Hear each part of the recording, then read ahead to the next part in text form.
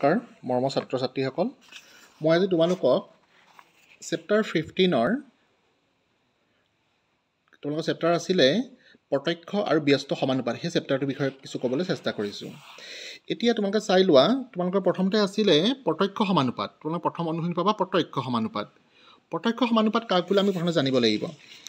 দুটা ৰাশি x আৰু y প্ৰত্যক্ষ সমানুপাতত বা প্ৰত্যক্ষভাৱে বিচৰণ কৰিব যদিহে x বাঢ়িলে y বাঢ়ে বা x কমিলে y কমে অৰ্থাৎ দুটা ৰাশিৰ ক্ষেত্ৰত যদি x বাঢ়োতে যদি y ও বাঢ়ে তেতিয়া ই কি হ'ব প্ৰত্যক্ষ সমানুপাতত থাকিব বা x কমিলে যদি y ও কমে তেতিয়া ই কি হ'ব প্ৰত্যক্ষ সমানুপাতত থাকিব আকৌ ব্যস্ত সমানুপাতৰ ক্ষেত্ৰত কি হ'ব দুটা ৰাশি x আৰু y ক্ষেত্ৰত যদি x কমিলে y বাঢ়ে বা x বাঢ়িলে y মান কমে তেতিয়া ই কি হ'ব একোটা ব্যস্ত সমানুপাত হ'ব এতিয়া আমি আগতে পাইছিলো প্ৰত্যক্ষ সমানুপাতৰ ক্ষেত্ৰত ৰাশিবিলাক ভগ্নাংশত একে হয় আৰু পৰোক্ষৰ সমানুপাতৰ ক্ষেত্ৰত ৰাশিবিলাক পূৰণত একে হয় কি হৰণত বা পূৰণত একে হয় তোমালোকে কিতাপৰ প্ৰশ্নসমূহ কৰিলে ভালদৰে বুজি পাবা এতিয়া 1 নম্বৰত চাইলো আমাক কৈ থোৱা আছে তলৰ প্ৰতিটোৰ ক্ষেত্ৰতে x আৰু y ৰাশি দুটা প্ৰত্যক্ষ সমানুপাতত আছে নে নাই পৰীক্ষা কৰিবলৈ আমাক কৈছে এতিয়া চোৱা দুটা ৰাশি এনেকৈ আছিলে xy 4 9 8 18 20 45 32 72 এতিয়া চাই লোৱা প্ৰথমতে আমি ভগ্নাংশত একে আছে নেকি চাম আমি ভগ্নাংশ হিচাপে চাম 4/9 আমি জানো যে 4/9 টো ক্যালকুলেশন কৰিব নোৱাৰি ইয়াৰ পাছত আমি চাম 8/18 এটো লঘিষ্ঠ আকাৰত প্ৰকাশ কৰিলে পাম 2 4 গুণ 8 2 9 গুণ 18 তাৰ পাছত আছে 20/45 এটো পাছৰি ভাজ্য হ'ব 5 4 গুণ 20 5 9 গুণ 45 তাৰ পাছত 32/72 এটো 8 যাব 8 4 গুণ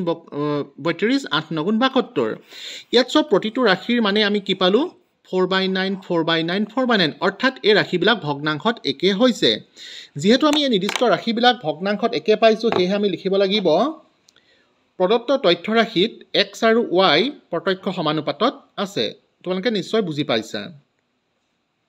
ইয়াৰ পাছত আমাক কৈ থোৱা আছে 1 নম্বৰ ইটো প্ৰশ্ন আছে 1 নম্বৰ 2 টো তোমালোকে নিজে কৰিব পাৰিবা এতিয়া মই 2 নম্বৰ প্ৰশ্ন কৰিছো চাই লোৱা আমাক কৈছে কি তলৰ প্ৰতিটোৰে ক্ষেত্ৰত x আৰু y এ প্ৰত্যক্ষভাৱে বিচৰণ কৰিলে বা প্ৰত্যক্ষ সমানুপাতত থাকিলে ইয়াৰ পৰা আমাক এই নিৰ্দিষ্ট ৰাশিবিলাকৰ মান যিবিলাক ৰাশি আমাক ইয়াত দি থোৱা নাই সেই ৰাশিবিলাকৰ মান নিৰ্ণয় কৰিবলৈ কৈছে এতিয়া তোমালোকে ভালদৰে কৰিবা মই অকমান ৰাফকে কৰা হৈছে এতিয়া মই প্ৰথমতে ইয়াৰ ক্ষেত্ৰত কৰিম আমি ক্যালকুলেশন কৰি দেখাব লাগিব ইয়াত আমাক দি থোৱা আছে x y ইয়াত 5 ইয়াত 8 ইয়াত 15 ঠিক আছে আমি ইয়াত p ধৰি লৈছো যেহেতু x আৰু y প্ৰত্যক্ষভাৱে বিচৰণ কৰিছে বুলি আমাক কৈ থোৱা আছে প্ৰত্যক্ষভাৱে বিচৰণ কৰিলে সদায় ভগ্নাংশত একে হয় অৰ্থাৎ আমি লিখিব লাগিব 5/8 is equal to 15 divided by p এতিয়া আমি ক্ৰস মাল্টিপ্লিকেশন কৰিম 5 ৰ লগত p ইনটু কৰিলে হ'ব 5p এফালে হ'ব 8 into 15 তোমালোকে ডাইৰেক্ট পূৰণ কৰি ল'ব পাৰিবা এতিয়া আমাক p মান লাগিব যেহেতু ইয়াত 5 টো পূৰণ হৈ আছে পূৰণটো এফালে হৰণ হৈ যাব অৰ্থাৎ এটো হ'ব 8 into 15 5 3 গুণ 15 এতিয়া হ'ব 24 8 3 গুণ 24 ইয়াত আমি গম পালো যে 24 তোমালোকে নিশ্চয় বুজি পাইছা এতিয়া মই তাৰ পাছৰ খালি ঘৰৰ কাৰণে কৰিছো x y ইয়াত প্ৰথমটো আমি লিখি ল'ব লাগিব 5 8 ইয়াত মই p এ ধৰি লৈছো বাৰু ইয়াত বেলেগত ধৰিব পাৰিম q কে ধৰিছো q divided by 48 q ইয়াত আছে 48 যেহেতু x আৰু y এ প্ৰত্যক্ষভাৱে বিচৰণ কৰিছে প্ৰত্যক্ষভাৱে বিচৰণ কৰিলে সদায় ভগ্নাংশত ৰাশি দুটা একে হ'ব অৰ্থাৎ 5/8 is equal to q divided by 48 এতিয়া আমি ক্ৰস মাল্টিপ্লিকেশন কৰিম 8q is equal to 5 into 48 এটা 8q নহয় আমাক কেৱল q ৰ মান লাগিব যেহেতু ইয়াত 8 টো পূৰণ হৈ আছে এফালে হৰণ হৈ যাব 5 into 48 divided by 8 8 6 গুণ 48 এটো হ'ব 6 5 গুণ 30 ইয়াত আমি বহুৱাব লাগিব 30 ইয়াৰ পাছত তাৰ পাছৰ খালি ঘৰটো হৈছে xy ইয়াত আছে 20 ইয়াত মই বাৰু r ধৰি লৈছো কিন্তু এটা বস্তু ভুল হৈ গৈছিল ইয়াত 5 8 দিব লাগিব কাৰণ যেটো ৰাশি সম্পূৰ্ণকৈ দি থোৱা আছে বা আমি ইয়াত পোৱা কিবা ৰাশি এটা ইয়াত বহুৱাই ল'ব লাগিব যেহেতু x আৰু y প্ৰত্যক্ষভাৱে বিচৰণ কৰিছে প্ৰত্যক্ষভাৱে বিচৰণ কৰিলে হলে ভগ্নাংশৰ ৰাশি দুটা একে হয় এতিয়া আমি ক্ৰছ মাল্টিপ্লিকেশ্যন কৰিম ইয়াত আমি দেখা পাম 5r is equal to 8 into 20 5r নহয় আমাক কেৱল r ৰ মান লাগিব ইয়াত 5 টো পূৰণ হৈ আছে এফালে হৰণ হৈ যাব 8 ইনটু 20 ডিভাইডেড বাই 5 এটো হ'ব 8 4 গুণ 32 ইয়াত বহিব 32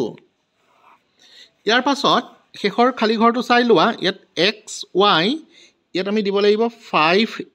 8 ইয়াত খালি ঘৰ আছে ঠিক আছে মই ইয়াত s দিছো s আৰু ইয়াত হ'ব 72 যেহেতু x আৰু y এ প্ৰত্যক্ষভাৱে বিচৰণ কৰিছে প্ৰত্যক্ষভাৱে বিচৰণ কৰিলে হৰে ভগ্নাংশত একে হয় আমি লিখিব লাগিব 5/8 is equal to s divided বাই 72 এটা আমি ক্ৰছ মাল্টিপ্লিকেশ্যন কৰিম এটো হ'ব 8s is equal to 72 into 5 এটা আমাক কেৱল s ৰ মান লাগিব ইয়াত 8 টো পূৰণ হৈ আছে পূৰণটো এফালে গলে হৰণ হ'ব 72 into 5 divided by 8 8 9 গুণ 72 এটো হ'ব 9 5 গুণ 45 অৰ্থাৎ আমি ইয়াত পালো 45 তোমালোকে নিশ্চয় বুজি পাইছা তে এই তালিকাখনৰ সৈতে ইয়াৰ পাছৰ তালিকাখন একে হ'ব তোমালোকে এখন কৰি মোলৈ পঠিয়াব লাগিব এতিয়া আমাৰ কোৱেশ্চন নম্বৰ 3 ত গৈছো চাই লোৱা কোৱেশ্চন নম্বৰ 3 আমাক দিয়া আছে 14খন কিতাপৰ দাম 336 টকা তেনেকুৱা 25খন কিতাপৰ দাম কিমান হ'ব এটা ইয়াৰ যিবিলাক আমি বক্সবিলাক বনাম আমাৰ যেটো ৰাখি উলিয়াবলৈ কৈছে সেই ৰাখিটো তোমালোকে তলৰ খাইত পাতিবা তেতিয়া কৰিবলৈ অলপ সহজ হ'ব ইয়াৰ আমাৰ কিতাপ আৰু দাম দি থোৱা আছে আমাক যেটো দাম উলিয়াবলৈ কৈছে সেই দাম বুলি আমি তলত লিখিছো ওপৰত আমি লিখিব লাগিব কিতাপ ইয়াৰ ওপৰত প্ৰথমে তোমালোকে লিখি ল'ব লাগিব ধৰা হল 25খন কিতাপৰ দাম x টকা যেহেতু আমাক 25খন কিতাপৰ দাম উলিয়াবলৈ কৈছে আমি লিখিম ধৰা হল 25খন কিতাপৰ দাম x টকা আমাক দিয়া আছে 14খন কিতাপৰ দাম 336 টকা এতিয়া আমি 25খন কিতাপৰ দাম আমি ধৰিছো x এতিয়া প্ৰথমতে চাই লোৱা কিতাপ 14খনৰ পৰা 25খন হৈছে অৰ্থাৎ আমি দেখিছো যে কিতাপৰ পৰিমাণ ইয়াত বাঢ়িছে এতিয়া তোমালোকে নিজে অনুমান কৰিব পাৰিবা তোমালোকে যদি দোকানত যদি কিতাপ কিনিবলৈ যোৱা 14খন কিতাপত তোমালোকে ক'লে যে দোকানীজনে ক'লে 14খন কিতাপৰ দাম 336 টকা তোমালোকে ইয়াৰ পৰা বুজিবা যে মোক দেখোন 25খন কিতাপ লাগে 25খন কিতাপত তোমালোকে যেহেতু বেছিকৈ টকা দিব লাগিব সেইকাৰণে ইয়াত লিখিছো বাঢ়িছে এফালে কিতাপৰ দামও কিতাপৰ সংখ্যাও বাঢ়িছে তাৰ অনুৰূপে তাৰ দামও বাঢ়িছে মই অলপকৈ তোমালোকক কৈছিলো যেতিয়া x কমিলে y কমে তেতিয়াও প্ৰত্যক্ষ হয় বা x বাঢ়িলে যদি y বাঢ়ে তেতিয়াও প্ৰত্যক্ষ হ'ব এটা আমি লিখিব লাগিব যেহেতু ই প্ৰত্যক্ষ সমানুপাতত আছে আমি জানো যে প্ৰত্যক্ষ সমানুপাতত থাকিলে ৰাশিবিলাক সদায় ভগ্নাংশত একে হ'ব এটাকে লিখিম 14 divided by 336 is equal to 25 divided by x তোমালোকে নিশ্চয় বুজি পাইছা এতিয়া আমাক যেটো x ৰ মান লাগিব এটা আমি ক্ৰছ মাল্টিপ্লিকেশ্যন কৰিম 14x equal to 336 into 25 আমাক 14x নহয় আমাক কেৱল x ৰ মান লাগিব ইয়াত 14 টো পূৰণ হৈ আছে এফালে হৰণ হ'ব 336 into 25 divided by 14 2 7 গুণ 14 2 যাব 2 1 গুণ 2 2 6 গুণ 12 2 8 গুণ 16 7 যাব 7 2 গুণ 14 7 4 গুণ 28 অৰ্থাৎ আমি পালো 24 into 25 is equal to 600 শেষত তোমালোকে উত্তৰ লিখিবলৈ নাপাহৰিবা শেষত লিখিব লাগিব এতেকে 25খন কিতাপৰ দাম 600 টকা তোমালোকে নিশ্চয় বুজি পাইছা ইয়াৰ পাছত মই তাৰ পাছৰ প্ৰশ্নটো কৰিবৰ কাৰণে চেষ্টা কৰিছো আমাক দিয়া আছে একে ধৰণৰ প্ৰশ্ন তোমালোকে গোটেই অনুশীলনটো একে ধৰণে পাবা আমাক দিয়া আছে 27টা কমলাৰ দাম 216 টকা বিশ্বজিতে 128 টকাৰে কিমানটা কমলা কিনিব পাৰিব প্ৰথমে তোমালোকে লিখিব লাগিব ধৰা হল বিশ্বজিতে 128 টকাৰে কমলা কিনিব পাৰিব সমান x টা যেহেতু আমাক কমলাৰ পৰিমাণ উলিয়াবলৈ কৈছে আমি কমলাটো আমি তলখাই লিখিম ওপৰত আমি লিখিম টকা বুলি লিখিম আমাক দিয়া আছে 216 টকাত পাই 27টা কমলা এতিয়া 216 টকাত পাই 27টা কমলা এতিয়া 128 টকাত কিমানটা কমলা পাই আমি ধৰিছিলো x টা ইয়াত আমি দেখা পাইছো টকাৰ পৰিমাণ দেখোন 216 পৰা গৈ 128 হৈছে অৰ্থাৎ টকাৰ পৰিমাণ কমিছে তোমালোকে যদি বজাৰ কৰিবলৈ যোৱা যদি মই তোমালোকক 216 টকাত 27টা কমলা দিলে তোমালোকে যদি 128 টকা দিয়া তোমালোকক কমলাৰ পৰিমাণ কমাই দিব আমি দেখিছো যে ইয়াত টকাৰ পৰিমাণ কমিছে তাৰ অনুৰূপে কমলাৰ পৰিমাণও কমিছে যেহেতু ইয়াতো কমিছে আমি লিখিব লাগিব যেহেতু ই প্ৰত্যক্ষ সমানুপাতত আছে প্ৰত্যক্ষ সমানুপাতত থাকিলে ৰাশি কেইটা ভগ্নাংশত একে হয় অৰ্থাৎ 216 divided by 27 is equal to 128 divided by x এতিয়া আমি ক্ৰছ মাল্টিপ্লিকেশ্যন কৰিম ক্ৰছ মাল্টিপ্লিকেশ্যন কৰিলে দেখা পাম 216x is equal to 27 into 128 এতিয়া আমাক 120x 216x নহয় আমাক অকল xৰ মান লাগিব ইয়াত 216টো পূৰণ হৈ আছে এফালে হৰণ হৈ যাব 27 ইনটু 128 এই 3 গৈছে 3 9 গুণ 27 ইনে যাব 3 7 গুণ 21 3 2 গুণ 6 আকৌ 9 যাব 9 8 গুণ 72 8 1 গুণ 8 48 হল 8 6 গুণ 48 আমি কম পালো যে ইয়াত xৰ মান 16 শেষত আমি লিখিব লাগিব এতেকে বিশ্বজিতে 128 টকাৰে 16টা কমলা পাব তোমালোকে নিশ্চয় বুজি পাইছা আৰু ইয়াৰ পাছৰ প্ৰশ্নখিনিও প্ৰায় একে হ'ব তোমালোকে নিশ্চয় কৰিবলৈ চেষ্টা কৰিবা ধন্যবাদ